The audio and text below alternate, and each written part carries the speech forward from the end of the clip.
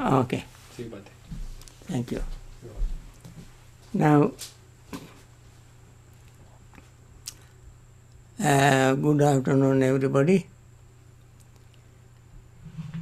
Today, I am going to talk on right speech. You remember we are on Noble Eightfold Path. We spoke on right understanding, right thinking, and today right speech. Even in the right understanding, I spoke on right speech to some extent under the wholesome section. But today, I want to spend this time specifically on right speech. I think when you all remember, you may think how often you said to yourself, if only I hadn't said that to her or him. You see then, if only I did not say this to her or him, meaning you regret because you spoke something not appropriate. You might say, when I saw the look on her face, I knew that what I said had hurt her or his feeling. So you know that. So wrong speech causes us many problems. It causes us problems to our co-workers and get him into trouble. We speak incorrectly, inconsistently, and inconsiderately, and offend others. So we spend a whole day in meaningless chatter and get nothing done. These bad habits of speech are not new. From time immemorial, people make wrong speeches and they themselves get into trouble and they put others into trouble. For the right speech, Buddha gave guidelines. It is always truthful. Number one. Number two, it is uplifting, not malicious or unkind. Number three, it is gentle, not crude or harsh. Number four, it is moderate, not useless or meaningless. And we have to make this, we must memorize this. If we resort to noble friends, even fool would become wise, said the Buddha. If he resorted to noble friend, even a fool would become wise. That means to associate with noble friend, you become wise. Who is the noble friend? One who never lies to you, never slander, never make harsh speech, and never simply waste time gossiping. Such a friend is an example. When you follow example of such a friend, we become wise because we like to follow their example and live that kind of life. Then we must understand children, animals, even plants can be trained to grow very gently or very roughly. For instance, if parents, adults talk to children always harshly, roughly, with anger, always criticizing them, they blunt their growth, they blunt their emotion, and children grow up very, very unhappily. When they grow up, as they are young, they cannot argue or retaliate to adults, so they hold all this, keep in their mind.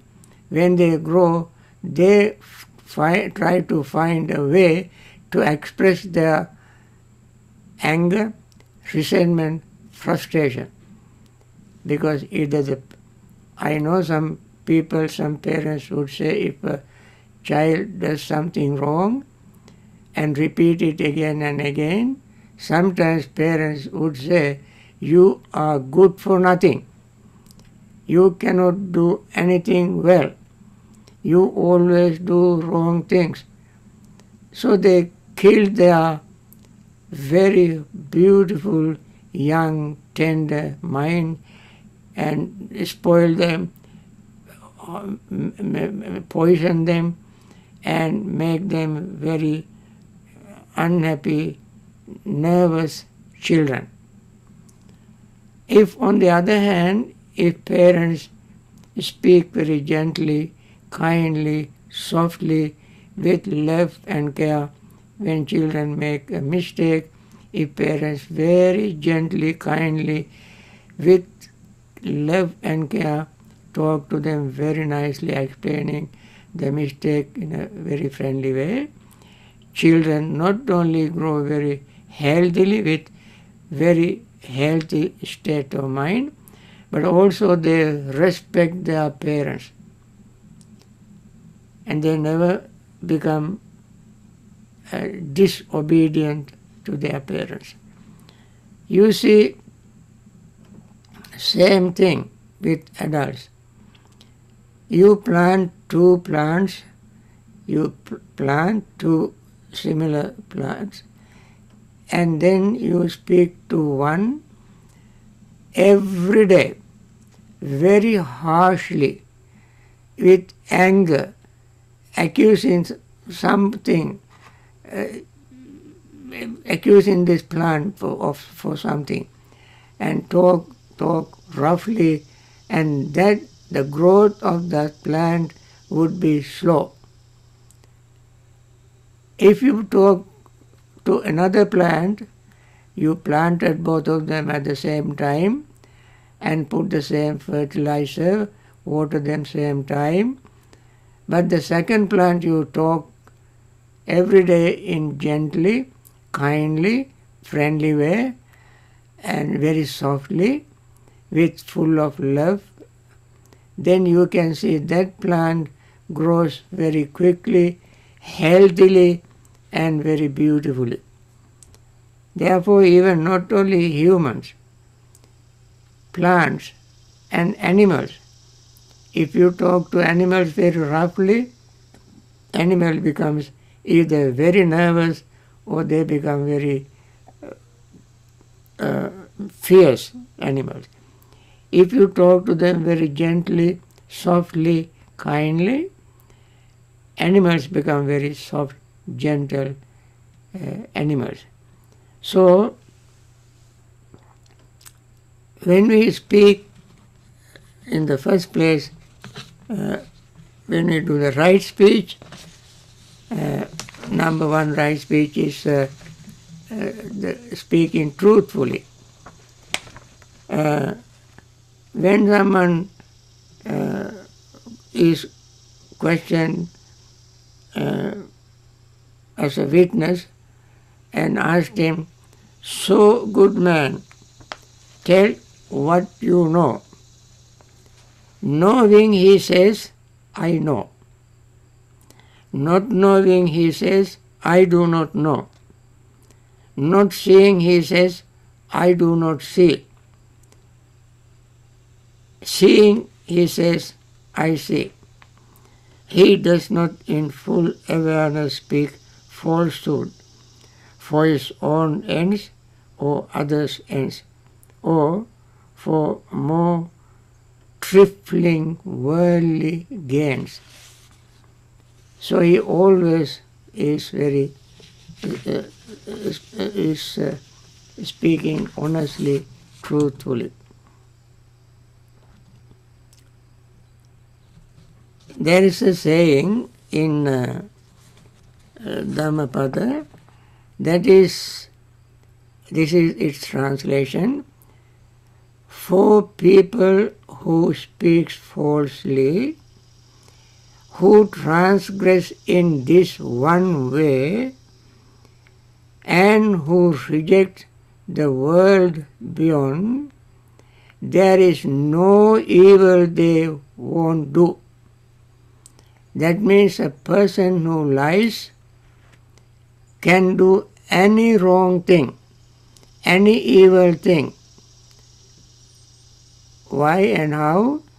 When he tells lie, he can do wrong thing, evil thing, and simply say, "I don't know, I didn't do it." So that person, one who tells lie, can do anything wrong without hurting his conscience, because he doesn't care for the truth. He has no any remorse, so he can do anything wrong. And also sometimes people lie in silence. For instance, there is a crowd and there was some murder or attacking somebody and so forth, and then a police would come there and police would ask people, "Is there anybody in the crowd who witnessed this, somebody attacking this person, somebody shooting this person, somebody killing this person?" In the crowd, if you happen to be there, you saw it. You saw somebody coming and stabbing, somebody shooting, you saw that. But you keep quiet. When the police asks, you keep quiet. Because you think if I tell, there would be retaliation. Or if I tell this person's friends or relatives will be very upset with me, my relatives, my parents and so forth. Thinking of those things, people might remain silent. In our monastic tradition, we have every full moon and new moon day, we have our what we call confession. That is monks and nuns' requirement. And in that during that time, one monk will read the rule. He pronounced the rule verbally, read it from books if he doesn't remember, and then after every offensive rule, every rule that if we have violated, we must tell among them, we must admit that I violated such and such a rule. So the reader of the rule will ask, after reading the rule, is there anybody who has committed this offense? At that time, if everybody remains silent, everybody lied in silence. Whoever has committed it doesn't admit that he has done something offensive. In silence, he lies. So therefore, one even doesn't have to say anything to lie. Remaining silent, one can lie. And that also is not acceptable. There are situations where we have to be silent. The Buddha did that. When somebody came and asked the Buddha, is there life after death? Buddha kept quiet. So this man waited for Buddha's reply. Buddha did not reply. When this man left, Venerable Ananda, Buddha's personal attendant, asked the Buddha, Venerable Sir, why didn't you say anything to this man? The Buddha said, Ananda, if I said that there is rebirth after death, this man will think that he would be eternally existing, life after life. If I say no, he would say he would be annihilated after his death. So he can fall into one extreme or the other extreme. One extreme is eternalistic extreme, other extreme is nihilistic extreme. Because Buddha knew that this person coming from different tradition and did not have much respect for the Buddha, so Buddha kept silent. And therefore, in order to avoid this man getting into this extreme, he did not answer his question. Situations like this, Buddha said he would decide when to speak. He said in discourse, if you knew something was virtuous, in this case the Buddha himself, if he knew something is untrue, incorrect, or not beneficial, he would not say it. Such a speech the Buddha does not utter. If he knew that something was true, correct, and beneficial, then the Buddha knows the time to use such speech. When his words were true, correct, beneficial, and timely, the Buddha would speak regardless of whether his words would be unwelcome, disagreeable to others, or welcome and agreeable to others. Only thing he wanted to express is the words must be true, correct, beneficial, timely. So even when we speak, we have to keep this in mind. And there also we must remember,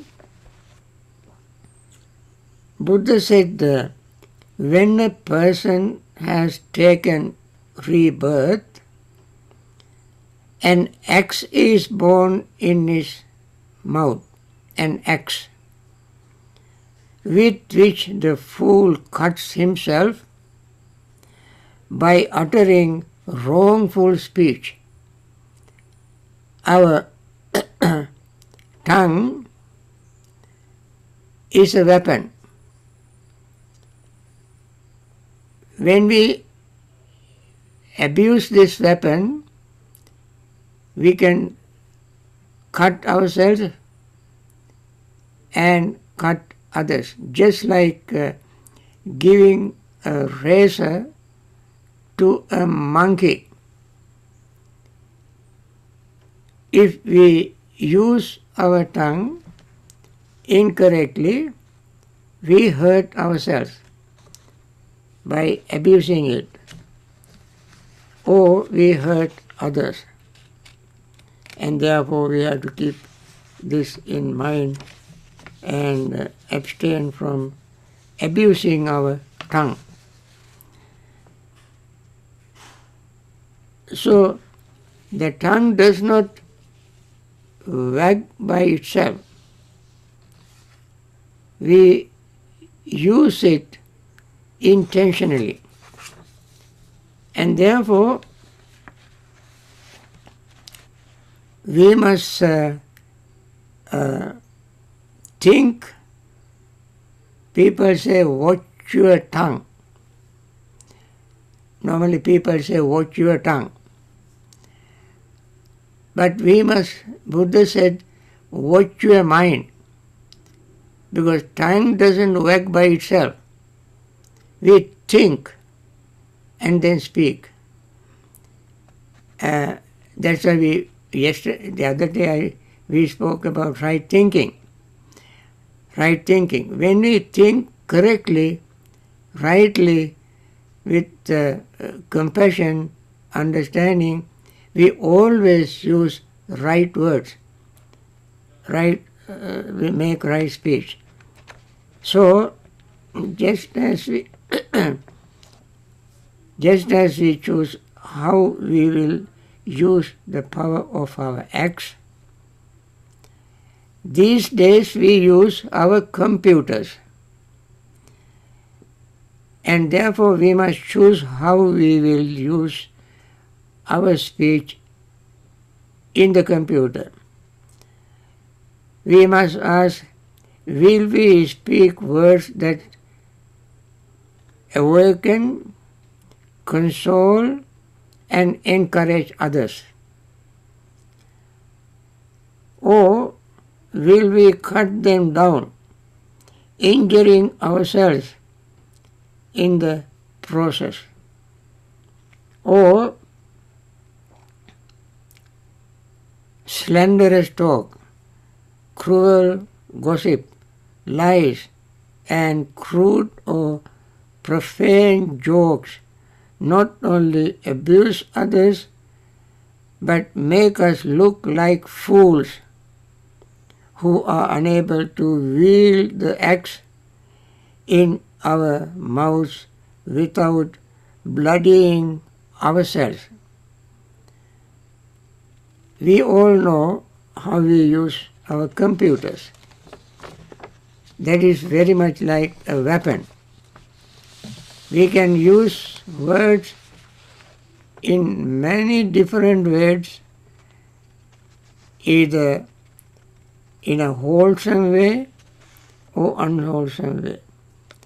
So, most important solution you can make is to think before you speak. Think before you speak. So that is why we say instead of watching our tongue, we watch our mind before we speak. So I want to give these few hints to remember on right speech. If you are quick in writing, you may write, because my talk is, I'm going to limit to half an hour, and then I let you ask me questions. Now, skillful or right speech requires that you abstain from lying, malicious words, harsh language, and useless talk. And lying by omission is still lying. Malicious talk is speech that destroy other people's friendship or damage their reputation. Verbal abuse, profanity, sarcasm, hypocrisy, and excessive blunt or belittling criticism are all examples of harsh speech. Harsh language hurts others and debase ourselves.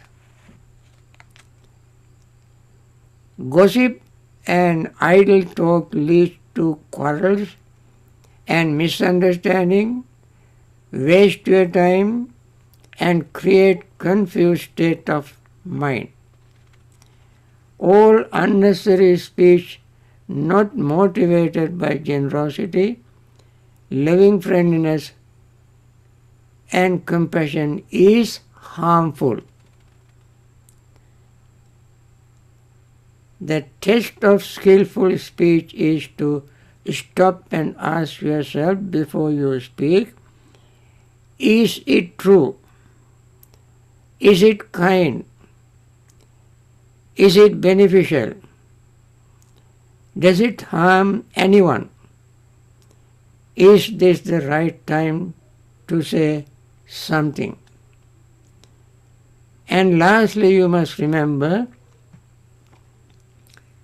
using mindfulness to strengthen your resolution to say nothing hurtful, to use only soft, well-chosen words can bring harmony to any difficult situation. You must ask yourself, have I said something to hurt somebody yesterday? When you get up in the morning, you ask yourself, have I said something wrong? Have I lied? Have I spoke harsh words? Have I slandered? Have I gossiped yesterday? And today I am not going to do that. If we make that kind of determination every day, we can train our mind always to speak correctly at right place with right words to the right person at right time. These are the requirements. We have to choose right words and with right intention to the right person at the right time. When these qualities are fulfilled, you make right speech. Now friends, I think I must stop here and I let you ask me questions like you did last time. You have to speak up. My hearing is not very good, so you have to speak up, and then we try to get everybody engaged in discussion. Okay.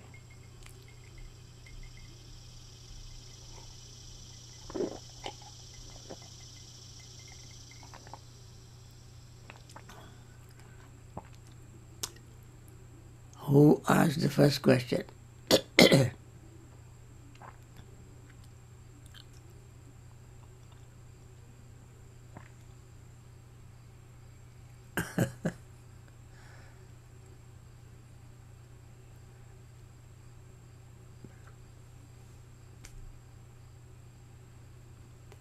Either you write the question on the margin or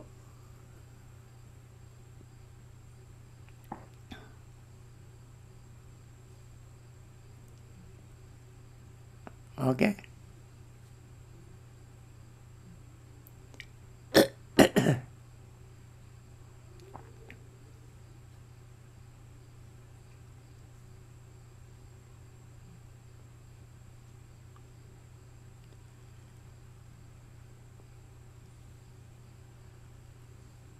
Where is your question?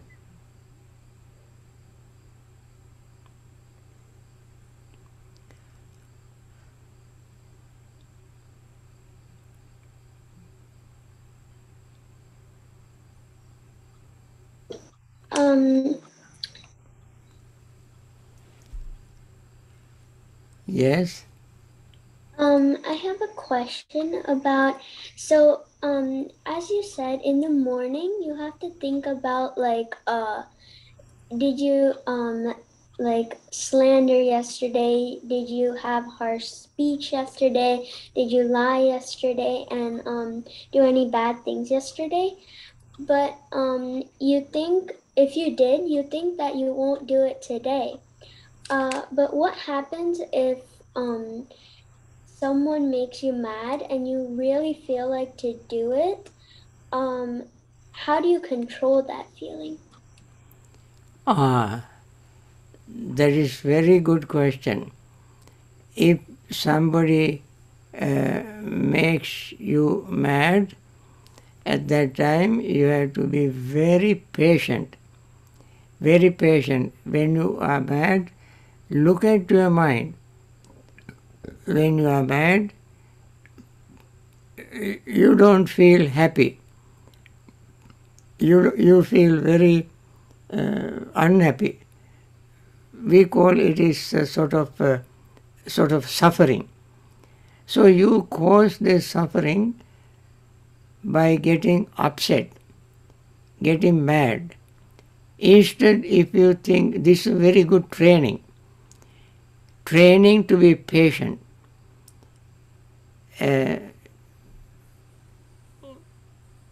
Anaya, your name is Anaya. Yeah. Yes, Anaya.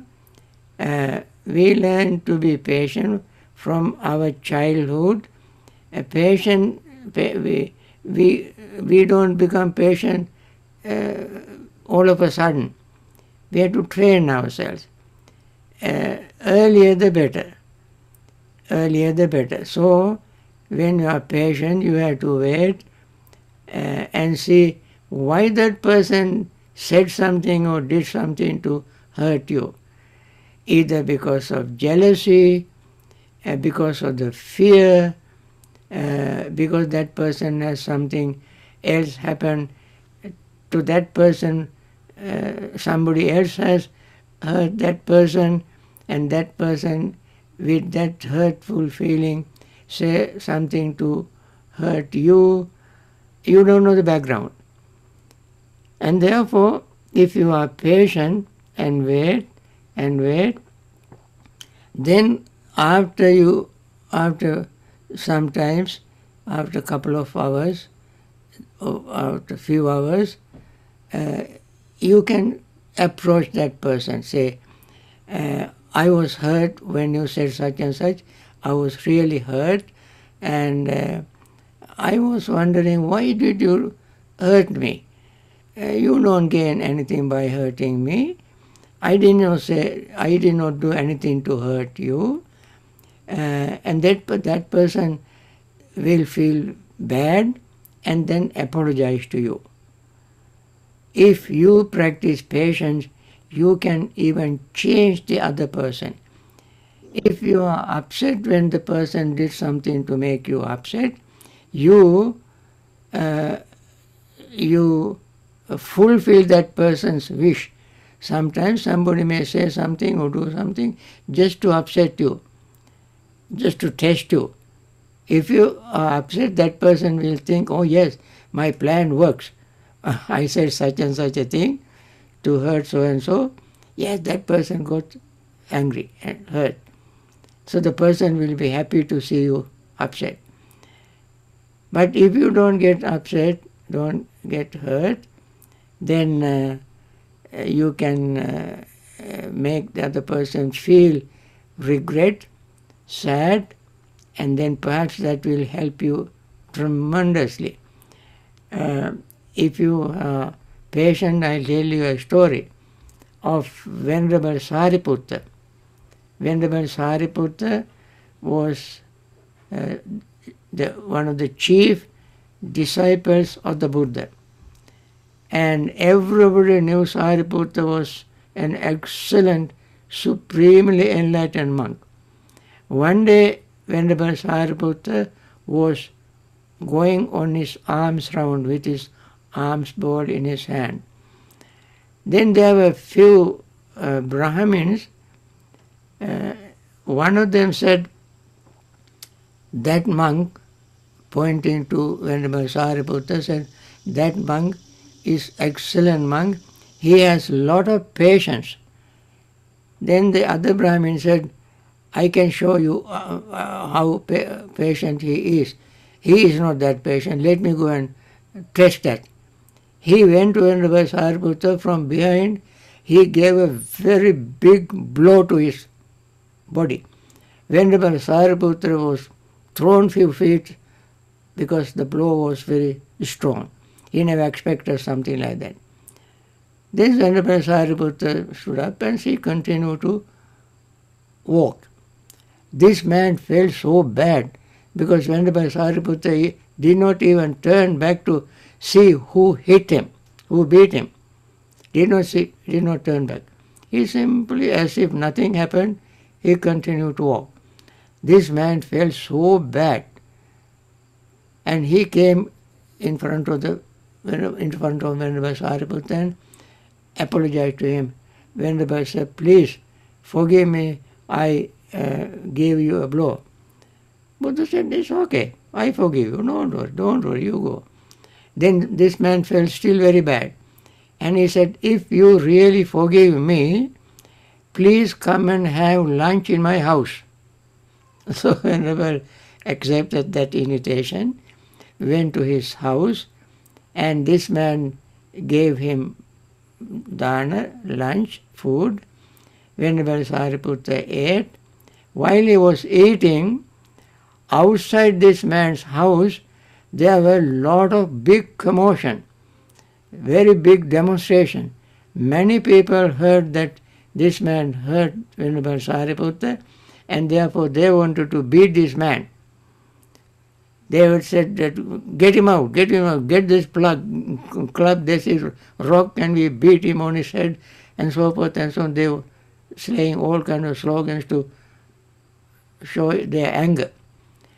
Venerable Sariputta thought, it's not going to go well with this man, let me help him. After eating, Venerable Sariputta gave him his alms bowl and came out of the door. When the man was carrying his alms bowl, these people said, Venerable Sir, take your alms bowl back. Venerable Sariputta asked, why? We want to beat him. Venerable Sariputta asked, why do you want to beat him? Because he beat you. Did he beat you or beat me? I forgave him, and that is over. You go back, go home. And he saved this man, saved these people, and settled the commotion so friendly way. See the amount of patience Venerable Sariputta had. Children, we all are not Sariputtas. But Sariputta had this patient not in a second or a few minutes or a few hours. He trained himself. He did not become patient very quickly. He trained himself slowly and gradually. And patience is the weapon in a battlefield. Patience is the weapon to win a battle, quarrel between people. And therefore, when somebody does something to hurt you, don't get upset. Just be patient and think of a way to talk to the person. That person who hurt you will be very, very sorry. Okay? Very good question. Yeah. Thank you. You're welcome. Anybody else?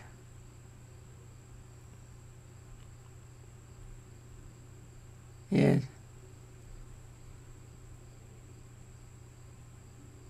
Tehasa?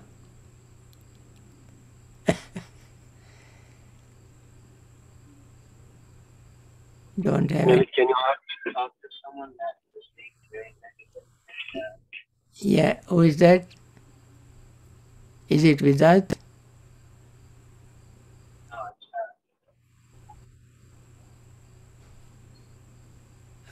how do you talk to someone that is being very negative? Nalin's iPhone. I did not hear the question correctly. Could you repeat it? How do you talk to someone that is being very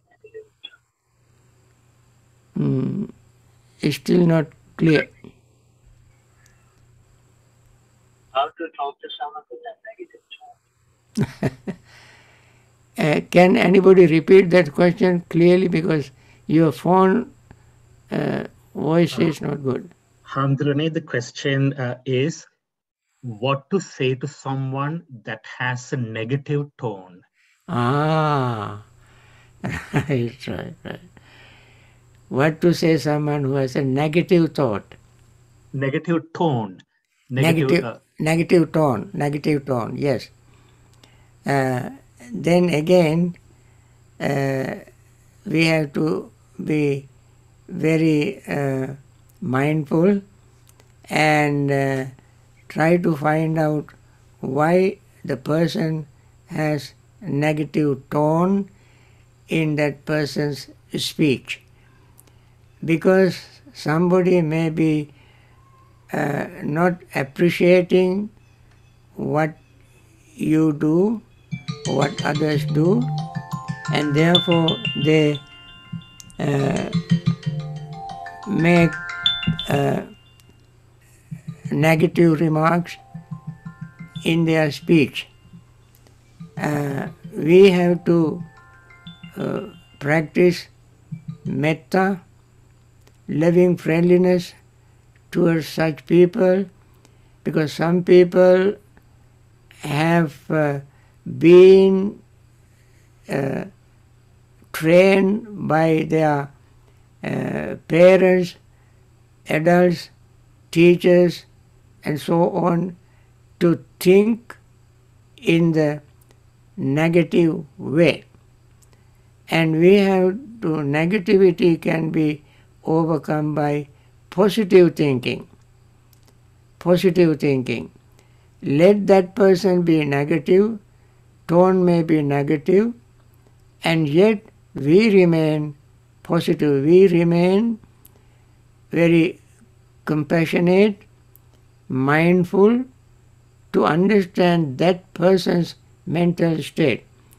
It is not very easy. Some people are negative tone always can irritate others. But when we practice mindfulness, compassion, and try to understand the background or situation of that person, we will not be upset with somebody's negative tone. I know that is happening in the society, and we have to train ourselves not to react to negative tones in their speeches. Not to react. We have to be very mindful. We practice compassion, because the people who have negative tone in their talk are very unhappy people. We don't want to follow their unhappy example. We want to remain positive, and therefore, out of compassion, we must tolerate it, and we don't get upset about it. Yes. And that is what I think we should do. And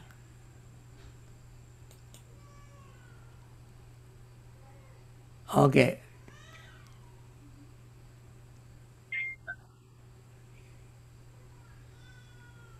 Okay. Any other question?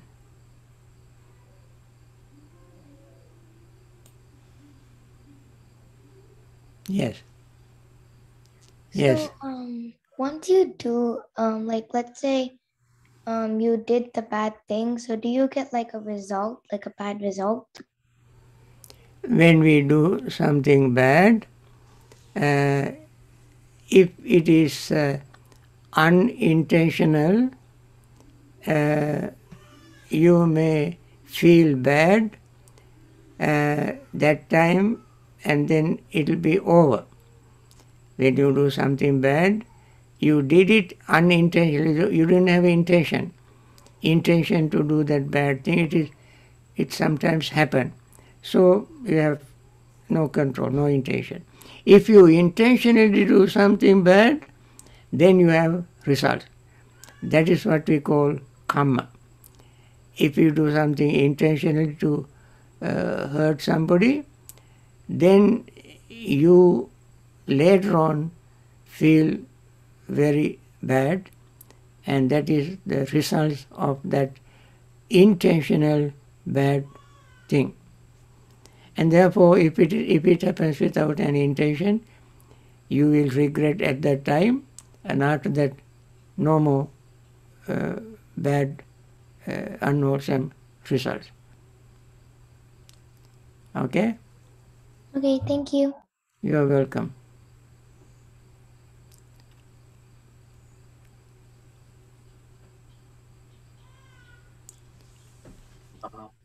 Hamdulillah, I would like to ask a question too. Okay? Some Buddhist monks, even as nuns and monks of other religions, they take a vow of silence. What is the significance of that? Silence is, total silence is not approved by the Buddha, but silence in meditation is very important. In the traditions where they observe silence, they do it for a certain period of time, may not be the entire time. Silence is important to think of the Dhamma, to practice meditation, and Buddha recommended places where there is less sound, appasadda, appanighosa, vijanavata, manusaraseya, patisallana saruppa, 5 qualities in observing or selecting quiet place, silent place, 5. One is less sound, appasadda, abbanighosa, less cacophony, so to say, talking many people, then Vijanavata, not human traffic moving here and there, and suitable for hiding away from people, and also conducive to practice meditation. In that environment, Buddha did not say to go to a place where there is no noise at all, which we cannot find. So when a person selects such a place, one can stay in silence practicing meditation. And if there is a tradition that has a sort of as a rule to observe silence for a certain period of time, that is good only for if the person use that silent period to develop the mind, to overcome defilements. Somebody may be silent, may not utter words, but inside, inwardly, person may have lot of defilements, greed, hatred, delusion, and so forth. And therefore, the silent itself is not doing anything to us to improve, but using that silence to remove our inner defilements is very valuable. And that Buddha recommended, and that's what even Buddha did that occasionally, went into silence, sometimes 2 weeks in silence, in order to revitalize his or regain his energy, because he has been working with people many hours a day, and therefore he went for silence. So I think that may be enough for the answer. Thank you, Hamdurani. You're welcome. Is it Chandana? Yes, Hamdurani. Yeah, I'm just working with our children and wanted to ask you that question. Okay, very good. And any other question? We have, yes. Excuse me. Hamdurani, I also have a question. Yes? It's about the communication between children and parents. Sometimes the parents have to raise the voice and be stern, and sometimes a little harsh to get things done with children. And so how do you look at that? You know,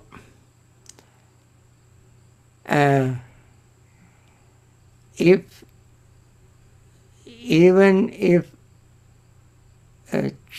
children, certain times they become little wild, noisy, appear to be disobedient, and so forth. At that time, parents have to think the children's mind are very tender, growing. They like to learn. They are ready to adjust. They are like very soft people.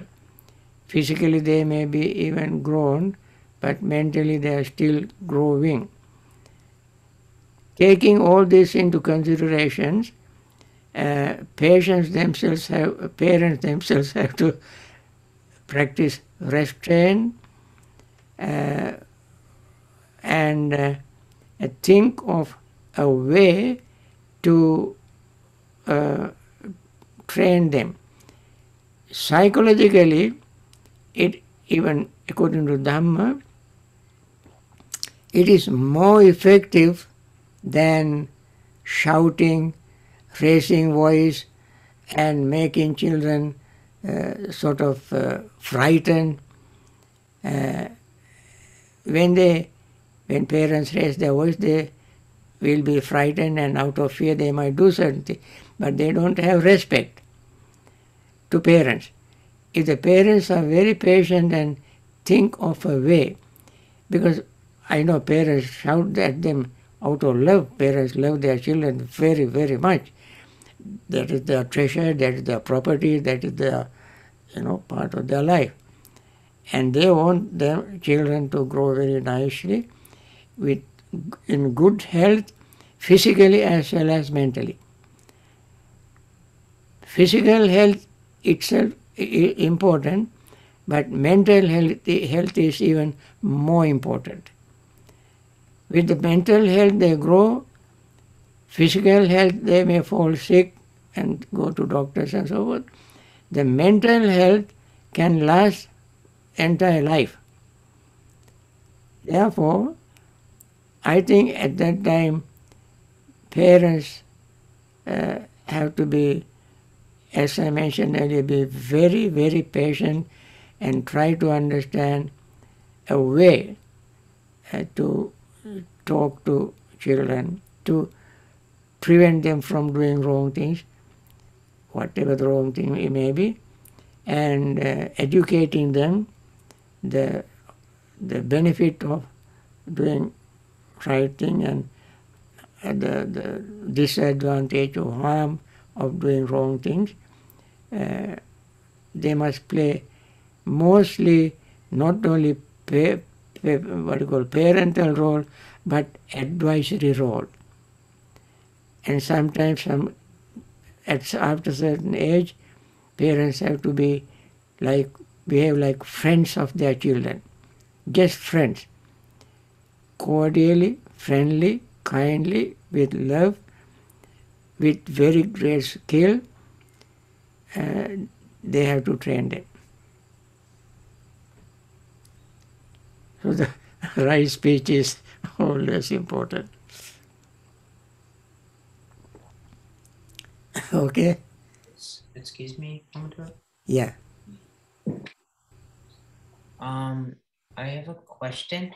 Uh-huh. So, like, what if someone asks you like a question, like your friend, and like you don't want to insult them? So then, is it okay to lie, or is that like bad? No. Even at that time, you wait and you think of a correct way to answer the question. You can tell the person, I cannot give you answer right away. Let me think. Let me find out correct answer. If you think your answer would hurt him, you tell him, then let me think about it. And I answer your question later. I don't forget it. I answer your question later. If you know that the answer is going to hurt him, don't ask him or don't answer the question right now, right at that moment. Wait.